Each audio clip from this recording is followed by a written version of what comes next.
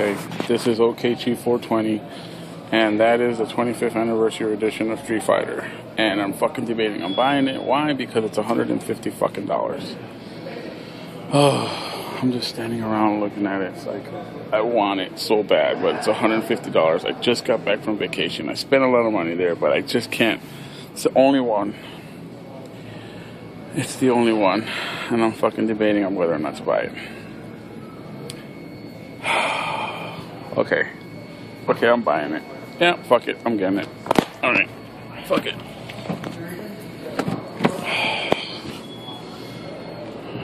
Look at all it comes with.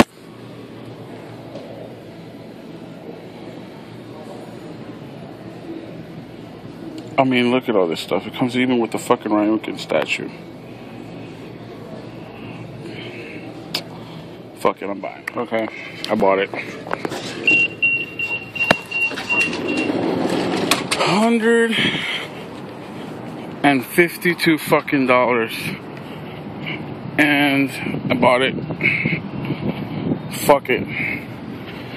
I'm not gonna open this bitch either. That's why it's so hard for me to do this, because I don't open this shit up, man. But it's just so dope. Look at that. It's just so dope. Look at all it comes with. Street Fighter, the soundtrack, Street Fighter, Street Fighter 2 Turbo, Street Fighter 3 Alpha, Street Fighter 3 Third Strike, Street Fighter 4 Arcade Edition, Street Fighter X Tekken, Street Fighter fan created remixes original, Street Fighter 3 Third Strike Edition. Oh man. 8-inch light-up Ryu statue. What? 2-disc Blu-ray set featuring I Am Street Fighter documentary. Oh, wow. Ooh, the Street Fighter 2 animated movie.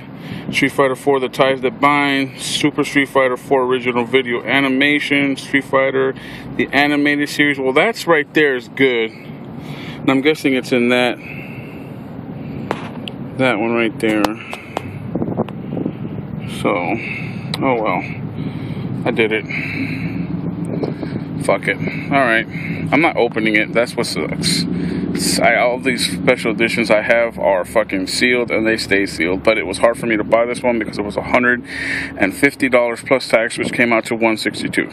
That's why I'm kind of pissed. But I got it.